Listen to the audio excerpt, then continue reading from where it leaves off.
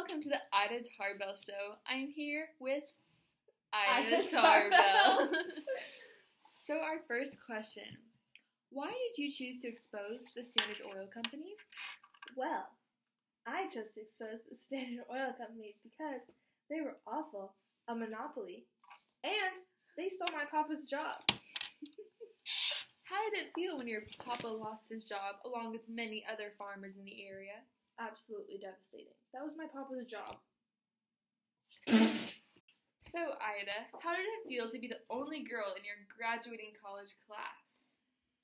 I felt a real responsibility to pave the way for women in the journalism field. I bet you felt really empowered, did you not? I did. Nice.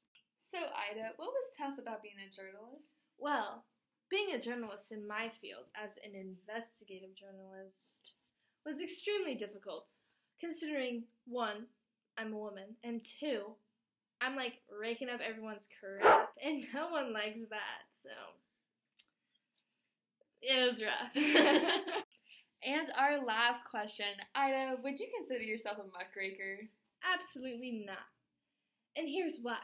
In the words of myself, Ida Tarbell, I was convinced that in the long run, the public they were trying to stir would weary of vituperation, that if you were to secure permanent results, the mind must be convinced. Very interesting point of view.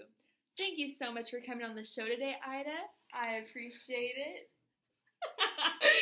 Thanks for having me. This has been the Ida Tarbell Show with Emery Dunn and Ida Tarbell.